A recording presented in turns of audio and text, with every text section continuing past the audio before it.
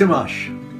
I'm Bob Lauterborn. I think I'm going to be seeing you, I hope I'm going to be seeing you in April at the sales conference.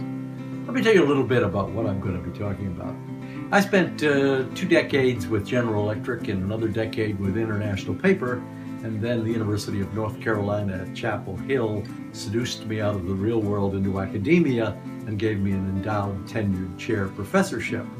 I have about 2,000 students out there now, and what I taught them, yes, was part of what I had learned at General Electric and International Paper, but the most important thing I taught them was before I went to General Electric. My first job out of college was as a salesman, and that's where I learned what life is all about. Just because you have a beautiful office building, lots of employees, smart scientists and engineers, doesn't mean you have a business.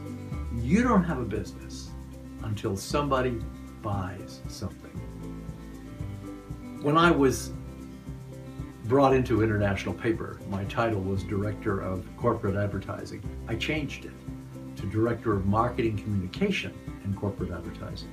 And the single most important part of marketing communication, the single most powerful form of marketing communications, is a salesperson talking with and listening to a buyer. That's what it's all about. Nothing happens until somebody buys something. And we're going to get a chance to talk a lot more about that in April. See you then.